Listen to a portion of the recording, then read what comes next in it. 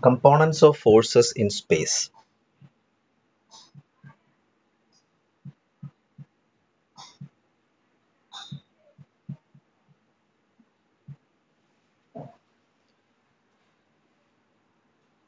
We have a force which is acting in space.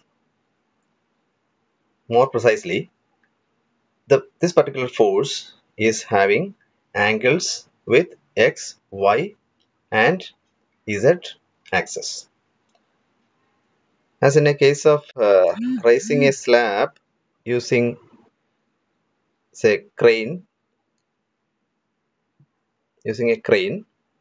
So these 3 points, these 4 points are connected using cables to this crane, and it will be raised up. So the force acting or coming on this will be having angles with the x-axis, with the, say, y-axis and z-axis also. If this is x and this is y and this is z. So all these axes or the force is having an angle with the x-axis, y-axis and z-axis. So in this case, we need to consider the force in space. Force in space.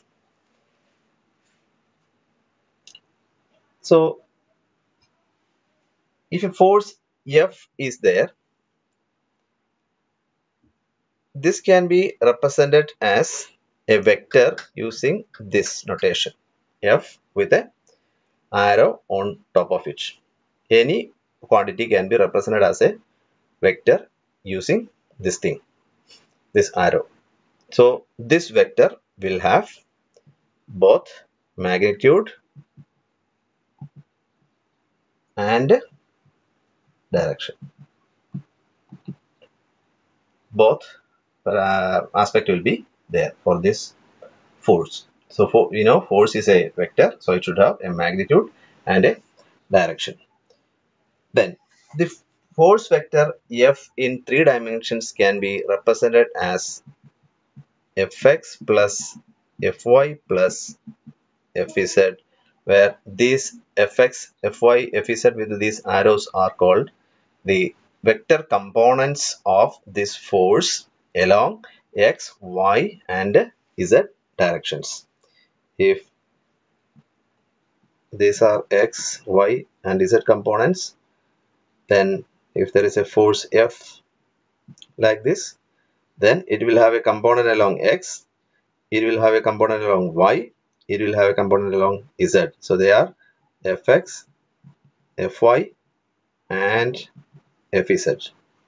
As the forces are along x, y and z, if we consider unit vectors along xi, along yj, along zk, then these forces can be expressed as vectors Fx, Fy, Fz, where Fx is the magnitude of the component of the force F along x-axis with the direction as that of the unit vector I.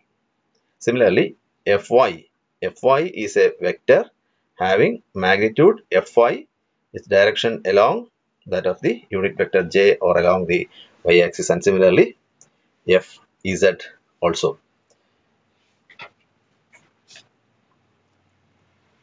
Then let theta x, theta y and theta z are the angles made with the x, y and z axis. Then the component along x, the magnitude of the component along x, that is Fx, can be written as Fx equal to F into cos theta x, F into cosine of theta x. That is the angle made by the force F with the x-axis. Fx equal to F cos theta x, Fy equal to f into cos theta y, and fz equal to f into cos theta z. Okay, so these are the magnitudes of component of the force F along x, y and z directions. These are magnitudes. Now, how to find out the direction? Because we know force has both magnitude and direction, so we have to specify the direction of these components also. So if we specify the direction of the component Fx, then it will be a vector, and it should be equal to Fx into I, where Fx is the component of the magnitude of F along x-axis and I is the unit vector along x-axis. You know, I is having a magnitude of 1. The length will be 1 unit. Length will be just 1 unit. Okay, so it is Fx into I, therefore it is equal to F into cos theta x into I. F cos theta x into I. Similarly, what will be Fy? Vector component of F along y-axis, Fy is equal to Fy into j.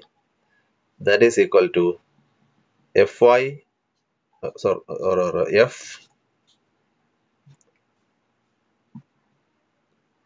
cos theta y into j, and also Fz equal to vector component Fz equal to Fz into k, that is equal to F into cos theta z into k. So these are the vector components of Fx. Fx equal to F cos theta x into I, Fy is equal to F cos theta y into j, and Fz equal to F cos theta z into k, where I, j, k are the unit vectors along x, y and z axis. Okay, so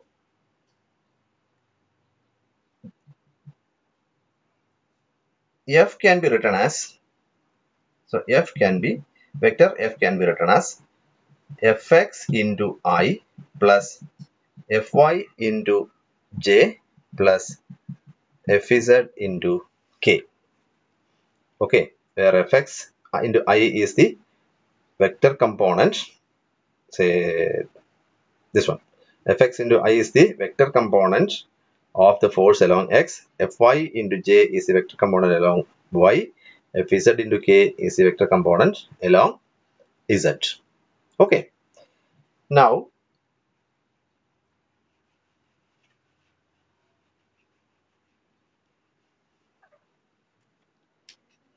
that can be written as F is equal to F cos theta x into I plus F cos theta y into j plus F cos theta z into k. Then the magnitude of F is given by,